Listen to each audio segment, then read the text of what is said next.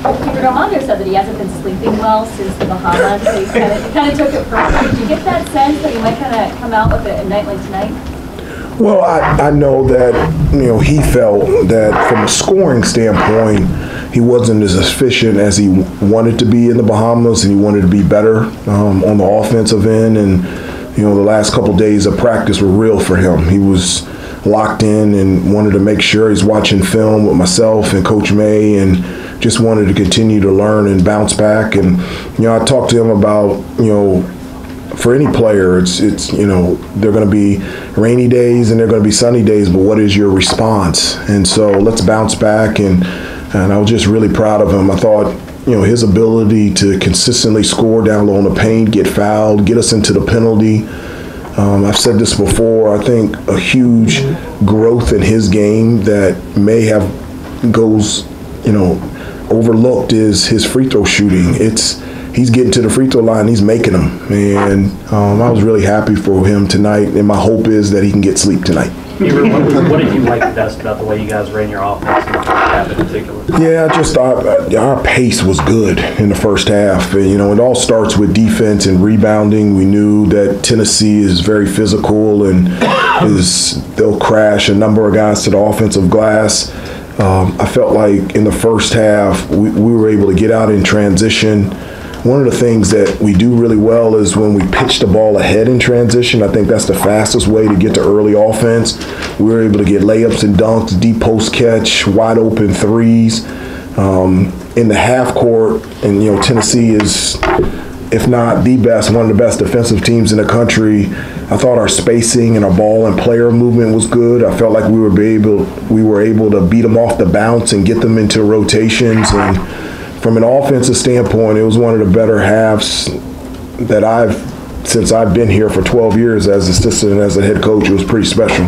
You mentioned pitching it ahead. Armando had a couple of rim-to-rim buckets, and Elliott found him. Yeah. That wasn't there very often last year. How much does having Elliott out there on the floor and his ability to bear fruit when the guys are going rim-to-rim? Well, I think, yes, it is. Elliott has a gift and a talent to not only distribute and pass the ball, but also distribute and pass the ball to a player where he can actually do something with it. And he's just instinctively just really special in that area.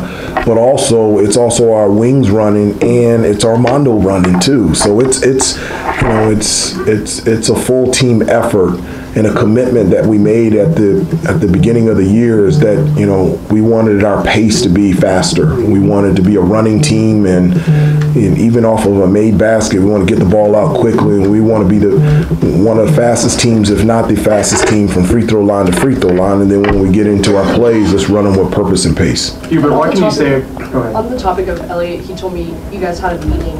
It was 2 days after the Lehigh game. That was really impactful. He said that you just said, "I believe in you," and he said he really needed to hear that. Just, do you remember that meeting, and what do you think the impact was on it? What did you tell him? I do, but I talked to the players like a lot during the week. I told you I required them to stop by the office so that we can have conversations not just about basketball, but as talented as Elliott is, it's still a huge jump from high school to this level, and just wanted to encourage him that I was really proud of him and how hard he's working on the defensive end and in practice, and that he continues just to get better and better. And so I enjoy spending time with him, as well as enjoy spending time with all the players and having those type of conversations. Hubert, what can you say about Cormac's toughness playing through the ankle injury? You said you weren't certain he was going to play. He didn't practice. Yeah. He didn't practice. He didn't play in the game against Arkansas. We got back from the Bahamas on Saturday, had Sunday off. He didn't practice Monday or Tuesday. And after practice Tuesday, he came up to my office and he said, "I'm playing." And I said, "Okay, if you want to." And, there's a sense of urgency for him. There's no more extra year for him, and his intensity and passion and a desire to be a part of a team and to be good. is exactly what this team has needed, and he came up big tonight. Have you ever had a player do that, just tell you I'm playing when they hadn't practiced like before the game? That's what I want. I don't want them to go, I'm not playing. I want them to say, and when he said that, it wasn't, I'm playing, I'm leaving the office. He said it in a way where he wanted to be out there to help the team, and he felt like he was well enough to be able to do it. And that's exactly what you want to hear from a player. What did you notice about the level of execution you guys had in the first half, and what was going on with Tennessee's defense, where you kind of like, you kept catching them sleeping or whatever, and you guys kept that flow going? What did you notice in that first half? Well, it was our pace in transition, whether it was a missed shot or made shot. I felt like we got into our offense quick and early, and I felt like our spacing and our movement was really good. I mean, I think we had 19 assists. You know, one of the things that I said is, you know, you want to be good to great, and I felt like our passing, we had good shots, and then we passed them up to get great shots. The only thing that, you know, we shot a lot of threes and we were making them. There was a point where half of our shots were from three-point range, and so, you know, before the game we had talked about we wanted to dominate and attack the basket through post penetration and offensive rebounds. Then we started to attack the basket, and that allowed us to get into the penalty and shoot free throws. Players said they wanted to send a message tonight. Did that come from you, or do you think it came from them? What message? Basically, coming off of the Atlantis, they felt like they had a chance to win that tournament, and they want to come out tonight and show that they were a top team. Well, before the game, you know, and leading up to it, we have talked about there's only two things that you're really in control of, is how you react and how you respond to things. And, you know, what is our response and coming back home and putting on that uniform and running out of that tunnel and playing on that floor in front of 22,000 fans. And so it's all about the thing that is just trying to get better and trying to improve every day, every game. I feel like we took a step forward in terms of our improvement and becoming the team that we want to become. But I told them after the game, I also was very encouraged because there's a training tape out there on things that we cannot do and that we can get a lot better at, particularly in the second half. Hang on. Adam, then Andrew, then Brendan. Hubert, over here. Yep. A couple of guys said that the intensity in practice the last couple of days was pretty high. And I believe Harrison said, you would have thought we went 0-3 in the Bahamas the way we practiced and gotten after it. Like, what was the message you were trying to send, or what was the point you were trying to get across the last couple of days? Well, I'm an emotional guy, and I get after them every practice.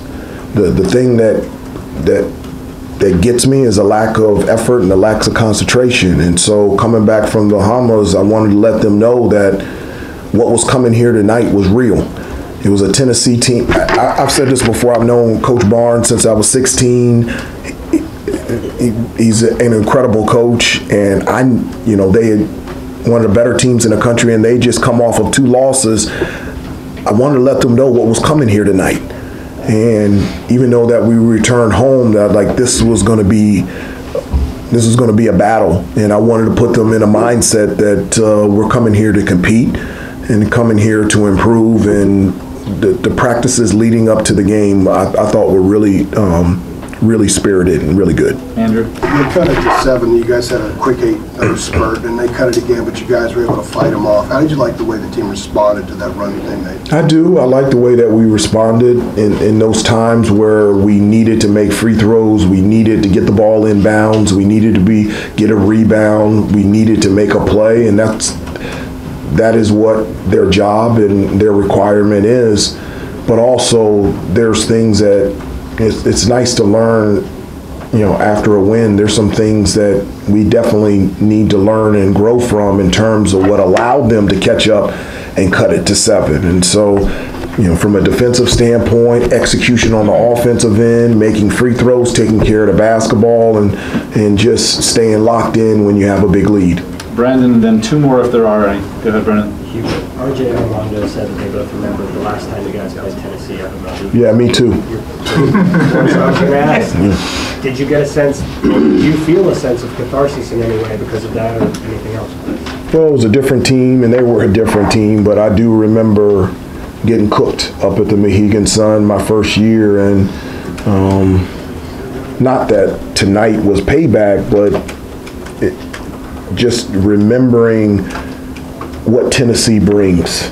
You know, their intensity, their physicality, the talent they have out there on the floor, and their response of coming off of 2 tough losses in Honolulu. And so remembering that to put us in a position to compete tonight. And I felt like the guys that were there, because most of the guys on our team weren't there, they were on other teams, and so they don't remember that, but I'm glad that Armando and RJ did, because they played really well tonight. Last two, Jeremiah, then Rod.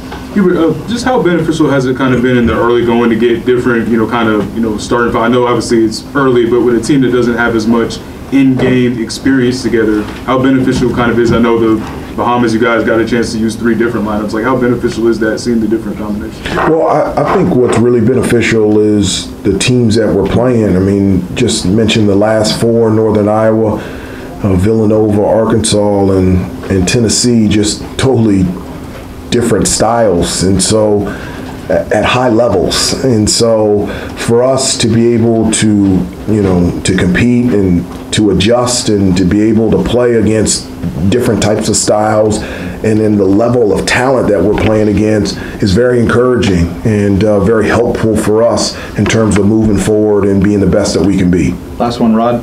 Hubert, it feels like every time we talk to Harrison, he talks about how thankful he is to be a Carolina basketball player, and the emotion, the energy, the aggressiveness from him. What's it like for you to see that on a daily basis, and then in the first half tonight, the way he got y'all rolling? No, I just love that. It's a privilege to be here. It just is. There's a number of people that wish that they could put on that uniform and run out of that tunnel and play on that floor and play on this type of stage. And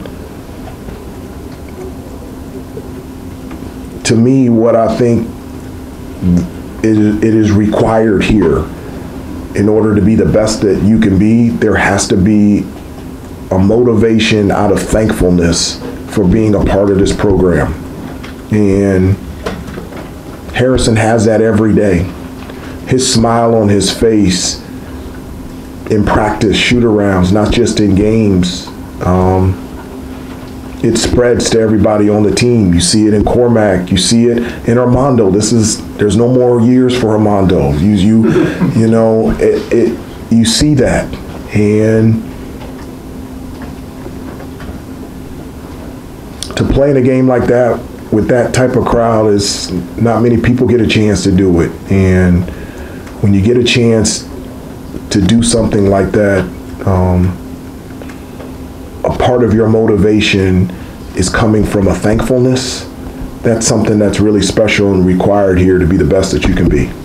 Coach, thank you. Yeah. One note,